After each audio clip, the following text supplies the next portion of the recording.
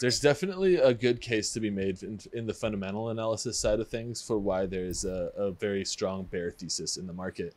But Yeah. no matter how sound and incredibly well put together your bear thesis is, you're, in order to trade based on a fundamental thesis like that, you're assuming that the market is rational. And we've seen Mhm. that it's not a very rational market, at least not in recent memory. So, Right.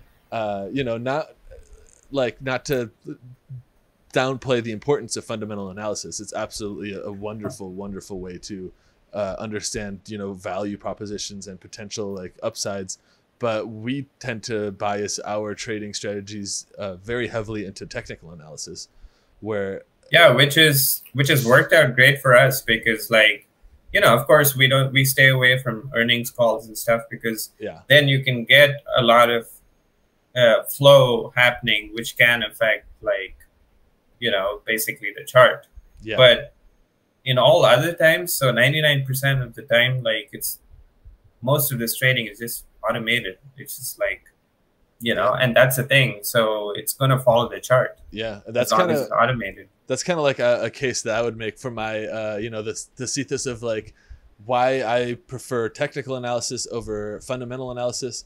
Fundamental analysis requires hours of research and a good fundamental understanding of the business and the product that you're researching.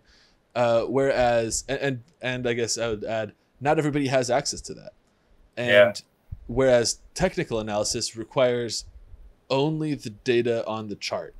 Yeah, And exactly. everybody who's trading, everybody, no matter if they're using fundamental or technical or whatever, like, Or they're using tarot a bot cards, or algo or whatever, yeah, it or a doesn't crystal matter. ball, They're or seeing the like, chart. yeah, or a cat that has its own YouTube channel, whatever they're Yeah. using, they're all looking at the same information, which is the chart data. And Yeah. so I like to bias our strategy based on data that I know every strategy is built on, not just Right. fundamental data. And that does, like you said, it has worked out pretty well.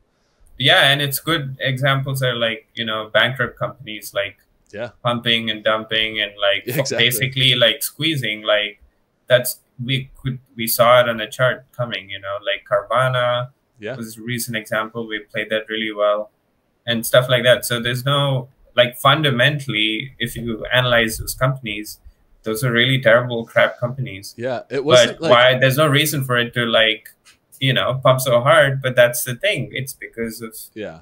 you know